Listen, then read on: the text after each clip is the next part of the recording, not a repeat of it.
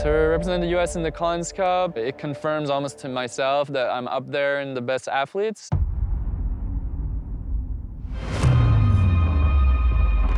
This is the first ever Collins Cup.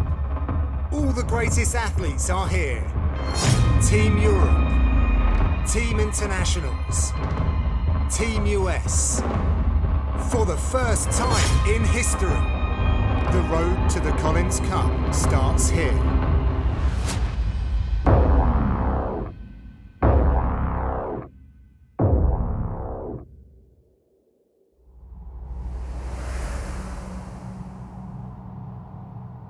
Whatever I do, I want to be successful at it. I don't want to be mediocre at what I do in my life because I have one life, one main thing I'm going to try to be good at in this life, and so I want to be excellent at it, and that became triathlon for me. I love just kind of pushing my limits. It just makes you feel alive. Being connected to nature, that's what keeps me going.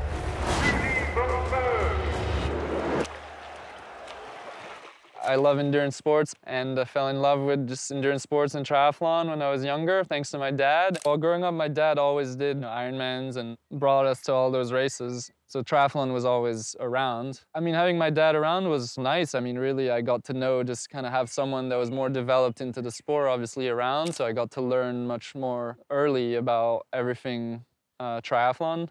It's definitely nice to, have someone that takes interest into what I do.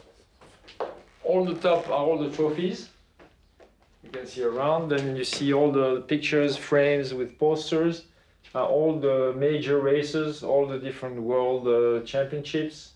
So I started the sport in 27 and I stopped the sport at 31 and I would turn pro at 30. So in a certain way, I had a lot of things that I still wanted to do and I couldn't do.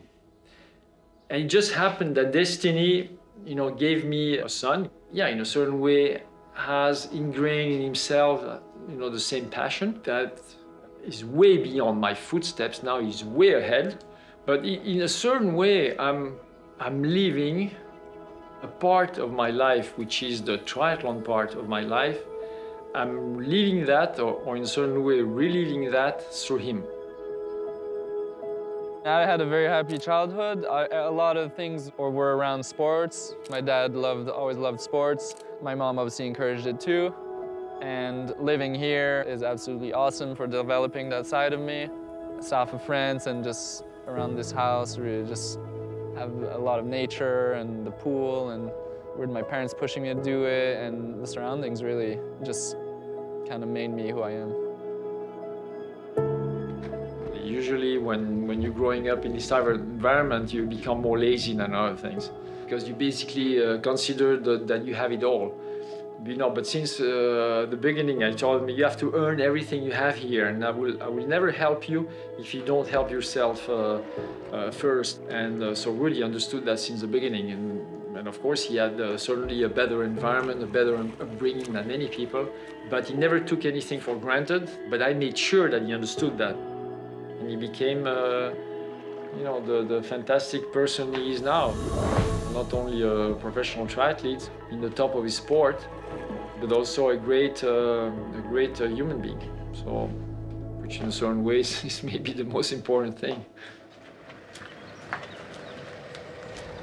Yeah, well, so I was born in the US, and then just like 3 weeks later, and then we moved back here. I grew up here till I was 19. Till I went to college in Boulder. I think my first race ever was here. I was maybe 5 years old, and they had this run race here every summer, and it starts right down here. The gun shot was so loud that I never started the race, and I just was on the start line crying. It's pretty funny. As a child, he was always very calm, and he used to play for hours on end, all alone, No problem. He was just the way he is. I think that's the way he was born. We were kind of referring to him as Socrates. He was 14, 15, 16, because he was very zen. That's why I think he has a very good character for triathlon, because Triathlon is really a sport where you can face many incidents during the race that can stress you out. My parents, when I was young, always kind of told me, yeah, I had just this kind of calm and collected, and I just think about things in a slightly different way and don't get very worked up over things. You always see these people that have all sorts of excuses after every race, and I feel like I'm one of those athletes that's exactly the opposite.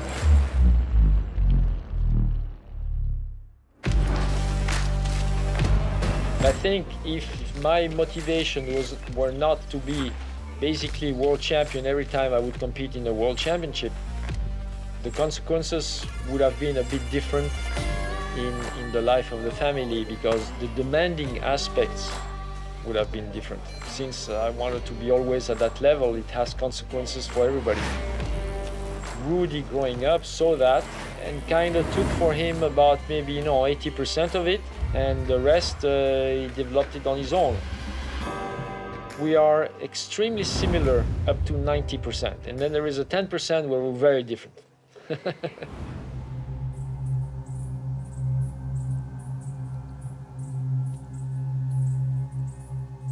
A girlfriend who gave it to me, she read it and wanted me to read it. She doesn't want me to have too big of an ego.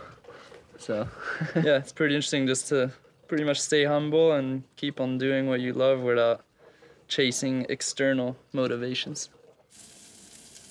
Well, he said, during the World Championship race in Nice in 2019, he said what really spurred him on also was, the people along the roads were shouting out his name. And so obviously that's really cool. That's really nice. He is humble. I mean, he still thinks, which in a way is true, that he hasn't really accomplished anything in the sport yet. So, he's ready to grow and ready to move on and do his thing. 20 years of sports. I've found that sometimes success feels empty. So I've won races that I've kind of dreamt of winning, but I have that a weird feeling of emptiness after the race. It's like, almost like, oh, I did it, okay. And it's almost like I want to feel more emotions. And it's just how we are as athletes. We're never really satisfied with our level. We always see these amazing feats in the individual sports, and we'll never get to that level being a triathlete, obviously. So it's almost, we're doomed to never be happy,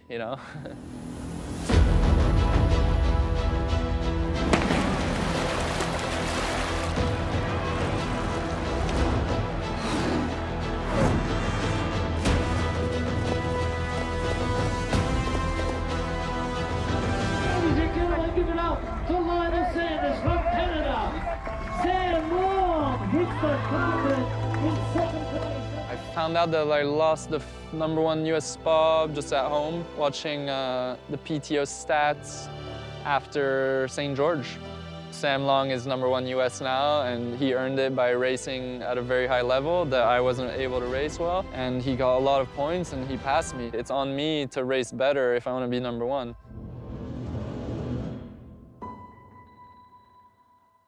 I think the sport of triathlon has evolved quite a bit since my dad raced, and especially now with the arrival of the PTO, that can really take triathlon to the next step.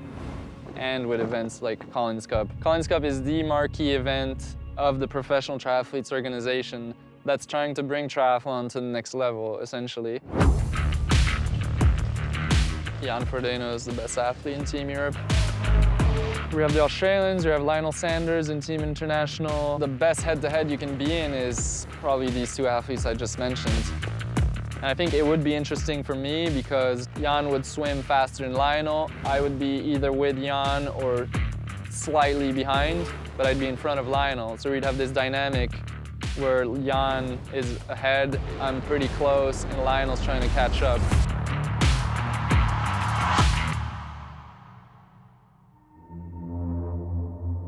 As an athlete, if I could represent the US in the Collins Cup, it would just be an opportunity for me to show that American triathlon is one of the best in the world.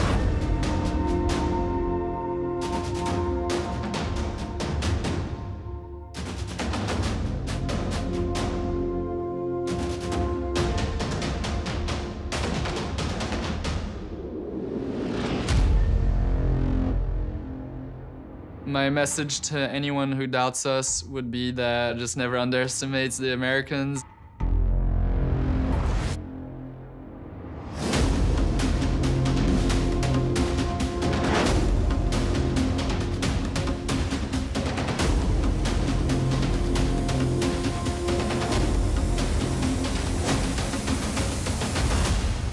Americans always rise to the occasion. The inaugural Collins Cup. You do not want to miss this.